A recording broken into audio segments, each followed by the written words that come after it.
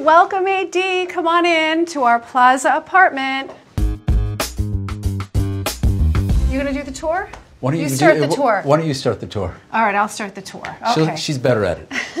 This is our entry hall. This leads right on to basically our living room. This is one of my favorite spots in the apartment, sort of little hanging out nook where we read books or magazines and have a drink and chat. There's a lot of history in the Plaza. The Beatles stayed here, the Rolling Stones stayed here, Marilyn Monroe stayed here. We just think it's iconic, and above anything else, we love the location. You see all the way across the 59th Street Bridge, and all the buildings in the area are lit, so you have a whole different vibe at night.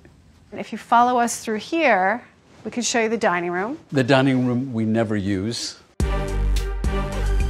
I think we've probably had 3 dinners here. We usually either have takeout or we go out.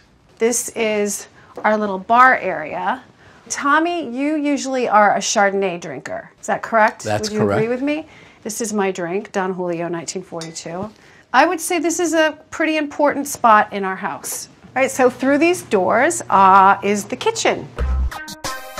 I can't say that the kitchen sees a lot of cooking action because, after all, that's what restaurants are for. Although you do make the occasional piece of toast. This is one of my favorite rooms in the entire house. Dee said, I want a French bistro in the house.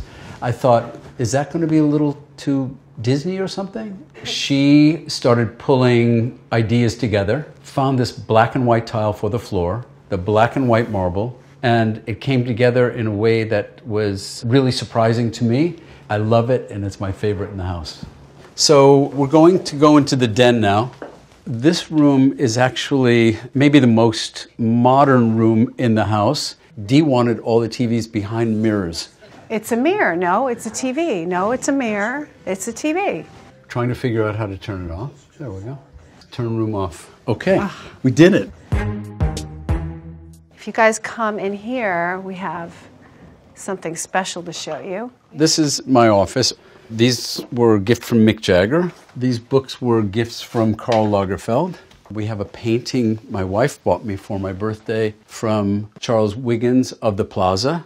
My favorite photo of my wife by Antoine Berglas, and an Annie Leibovitz family portrait of our 7 children. And sometimes Dee and I come in just to get away from our 7 anything children that may be going on in the rest of the apartment. Oh, one of the kids. Yeah, one of the kids. One of the kids. There you go. This sign was one of the original New York Times signs on 43rd Street at their headquarters, and we bought it specifically for this room. Dee had a fight with the concierge at the Ritz Hotel in Paris to get these dogs. Oh, that's true. I forgot about that. That was incredible. That was incredible. Where are we going now? Where are we going? Are we going upstairs? Let's go upstairs. If you guys follow us this way, this is the master suite, which we have to clean. Yeah. Cut! Here is our master bedroom. I love it because it's so airy and light. It's cozy, but it's elegant. This is one of the features that I love that I think everybody must have. We have our own mini bar. We have our own little mini bar coffee station. When you wake up, you don't have to go down to the kitchen. Another favorite part of the apartment is the terrace overlooking the park. Once you get your coffee over there, you can just move over here and have our coffee overlooking Central Park on our terrace. Here is the master bath. His and her sinks, very important, no fighting. And we then have the dressing area. And this is my little glam station over here. I decided to set up my own boutique.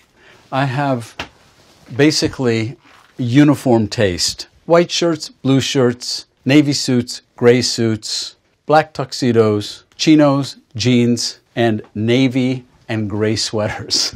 So it's perfect for my uniform. Yours is definitely bigger. No. Mine has nothing in it. I know. Maybe we should convert it into something because it's not being a closet. This is Sebastian. This is his room. This is my favorite piece in his room.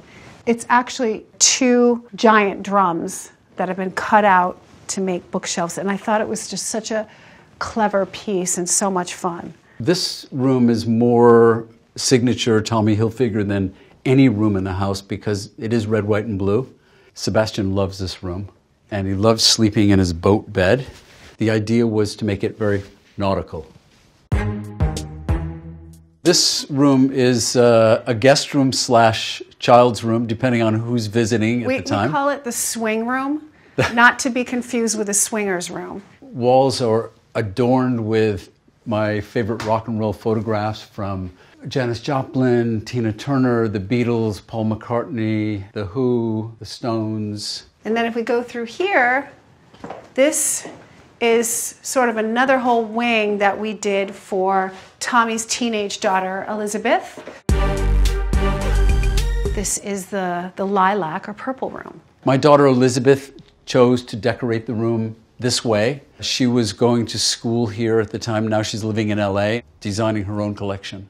The painting above the doorway is a painting done by Tommy's daughter, Allie, that I actually bought at her first art show. I actually love that painting. Those elephant tusks are fake. We do not harm animals in the making of this apartment. We'd like everybody to know. This is the dome in the building. So we have the natural bracing and the authentic original bricks. The chandelier is from the New York Times lobby when it was on 43rd Street. The mural on the wall is painted by Hilary Knight, the illustrator for the Eloise book. That is me, and that is Tommy. It looks like we're getting out of some kind of canoe or gondola. This is for coffee, tea, and desserts. Occasionally we use it as a room for pizza. It's a pizza tea room. Here, you have to pick up your cup. Okay. Pick up your cup. And no, you have to have it, your pinky has Ding. Ding the pinky up is the proper, that's right. Let's see, a little more angle. There you go, good. And then sip. Perfect. Thank you for coming. Thanks for coming, bye.